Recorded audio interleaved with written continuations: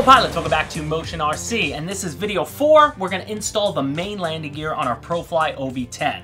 Our Xwave RM490 Retracts that we've been recommending for this model and a few of the Black Horse balsa builds finally are in stock, so you can check those out. These things are a perfect fit for this ProFly OV-10, and they're going to be great for a lot of big balsa birds in other models as well, other than the ones that we sell. So everything in front is what we're going to need to complete this. This video we're going to do just the mains, and then the next video, video 5, we're going to do the nose gear.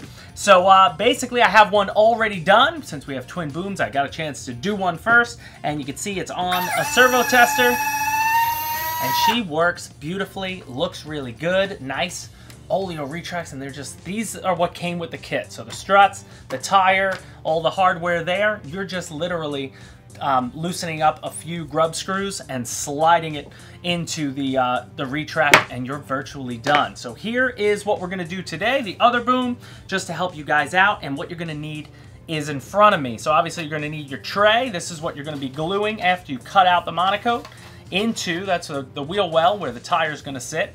And it's going to give it that nice appearance. It's painted exactly like the monocote, which is great. You have your tire, and then the tire in the same bag will have the bolt and a washer. Then you have, again, the strut, which is going to go into our retract, and then a few of the tools. I'm going to use thick CA, and that's just for the wheel well when I glue it in. And then, you know, X-Acto knife, screwdriver, just your basic tools to get this done. So let's get started with step 1. All right, guys, so step 1 is going to be cutting out the monocote, cutting it back for where our wheel well is going to go. So you can see here, it's already sort of indented. I'm going to make a butterfly cut with an X-Acto blade. You want to sharpen the blade as you can, make this easier. And then once you cut through it, like I did, definitely cut it out all the way around the interior walls. Just remove everything that's not touching wood. Now on to step 2 is going to be, I wanted to cut back a little bit of the monocote because you can see there's a lip on the wheel well. So I know that I can glue that down. It's going to hide any imperfections. The only thing you want to make sure you do though, when you're doing what you're seeing now as I cut around the edge, don't start all the way from the front of the wheel well because the actual plastic insert doesn't go across. You see where they painted it gray? Leave that monocote on. I didn't do that so I could just see a little wood. I'm going to have to go back and paint it later. But no big deal. Once you get that on, you want to take some thick CA. I put it around all the corners, and then I just went around it like I was decorating a cupcake and just slotted it in. And then you want to hold that in place until it cures. So while that's happening, let's assemble the retract and the strut and the tire. So first things first, you want to drop the gear. So I plug my retract into a servo tester, and you can see I just dropped it up. And now you see there's 2 grub screws on the back of the Xwave retract. Loosen both of those up. Then you're going to grab your strut that comes with the OV-10 kit, and you're going to slip that in, and you can see there's a flat spot for the top grub screw to catch. So then I'm going to tighten down those grub screws, and now there's 3 grub screws on the strut itself. That's going to allow you to slide it down more to meet the retract flush, because that's where you're going to want these retracts. The way these are designed to fit the wheel well, they should be all the way up. So then lock that down, and now moving on to the next step is going to be your tire.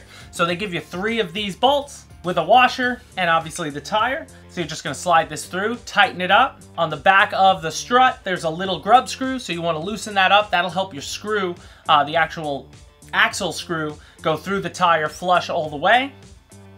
So just tighten that down, and then when you get to the rotation that you want, the space that you want, just tighten down that grub screw, and you're all done with the tire and the retract. So now lastly, it's just going to be dropping it into the wheel well. Now that your wheel well is glued in, it's all nice and tight. When you push the retract in the only spot it can be, then I took a pin vise and I just pre-drilled out all the holes. And you can see they gave you a baggie which came with 12 big screws. Those are for all the retracts, because again, this OV-10 comes with static landing gear. Normally, you would just be able to screw those in to where the wheel well is, but we obviously went with retracts, so those 4 screws, though, work perfectly, so definitely use them. They're not going to move anywhere.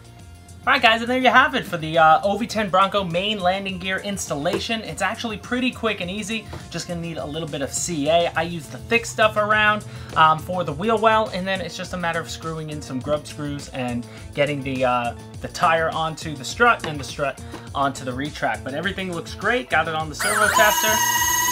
no problem, so we knew the other one worked as well. So we are good to go as far as main landing gear. So stay tuned for the next video. We're gonna do the nose gear and set up the nose steering. So let's do that now.